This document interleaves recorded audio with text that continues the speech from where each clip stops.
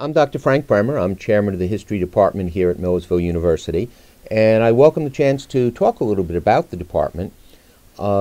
This is a department that offers a bachelor's degree in history, a Bachelor of Science in Education geared towards teaching social studies in high school. We also have a master's degree program. The department has 12 full-time faculty members, and we have particular strengths in American history and European history, although we also have specialists who teach courses in Latin American history and in African history. And we are always able to offer one or two courses in Asian history using a very well-qualified adjunct who's been with us for quite a while. Our faculty are recognized both regionally and nationally as being an exceptional faculty for a school of this size because of the fact that everyone is what we call a scholar teacher. Every single full-time member of our faculty is a published author, almost all of them with numerous publications to their credit. Well, what does this mean?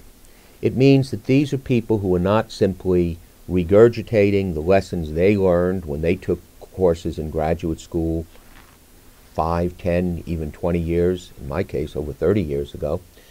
They're people who are on the frontiers of knowledge, who are exploring the subjects that they teach. Dr. Frankham, for instance, is a worldwide scholar, world-renowned scholar on the Vietnam War. And so he's not simply taking other people's ideas for granted, he's doing new research on that subject. He throws his ideas out to be tested in a community of scholars. And this keeps him up to date in his field. And the same thing can be said about every other member of the department.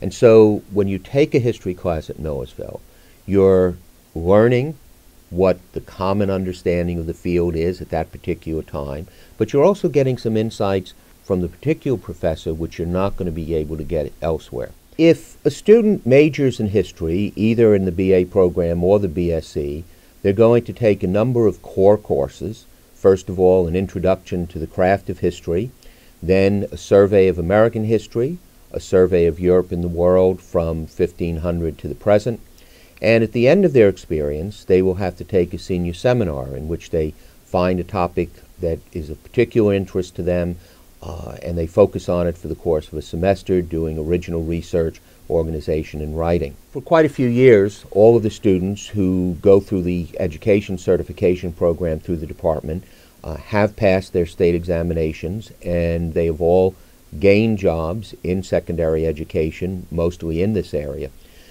The BA students, some of them go on to graduate school. We have had students going to Oxford University, Penn State, University of Chicago, Ohio State University, and a number of other excellent programs throughout the country. But most of our BA majors simply use their liberal arts degree to go into the job market. And this is one of the things that is important to think about in terms of whether or not you come to Millersville or anywhere else to study history. A good history program is not just going to teach you about the past and specifically how to learn about the past.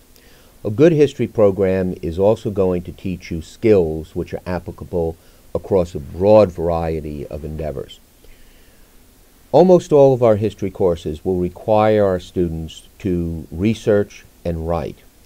And along the line, we work carefully to teach students how to identify topics of significance, how to identify the proper types of sources to answer the questions that they're looking at, how to evaluate that information, which is often contradictory, and then how to organize and present, both orally and in writing, their own conclusions.